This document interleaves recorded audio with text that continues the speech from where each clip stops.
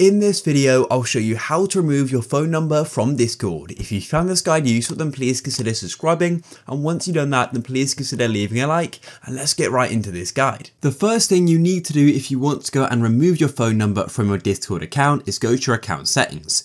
So this guide is going to work on both mobile and computer. I'm just doing it on mobile, but yeah.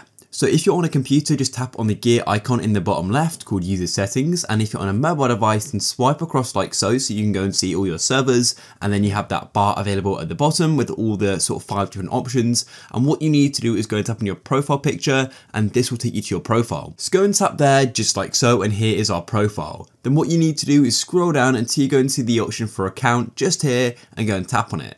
Then this is going to go and show your account settings and all your sort of information. And what you need to do is go and locate account information, which should be near the top. And as you can see, we can go and see our username, email, and phone.